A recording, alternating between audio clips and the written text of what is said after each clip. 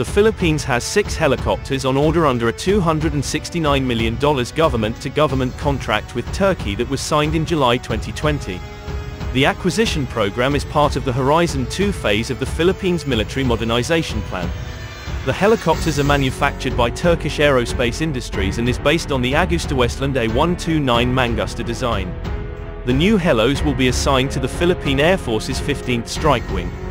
T129 Atak is a twin-engine, tandem-seat, multi-role, all-weather attack helicopter based on the Agusta A129 Mangusta platform.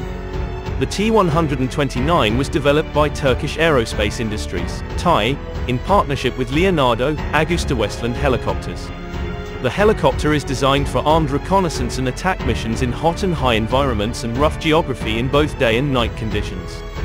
The T129 is the result of the integration of Turkish-developed avionics, airframe modifications, and weapon systems onto the AgustaWestland A129 airframe, with upgraded engines, transmission and rotor blades.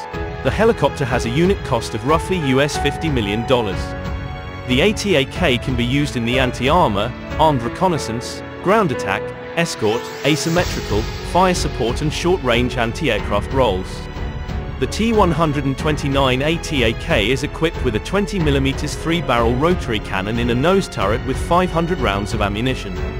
It can also be equipped with up to 8 UMTAS 160mm long-range anti-tank missiles, 76 unguided 70mm rockets for close air support, 16 CIRIT 70mm missiles and 8 air-launched Stinger short-range air-to-air missiles. The helicopter features also include high maneuverability, low visibility, sound and radar silhouette, high impact resistance and ballistic tolerance.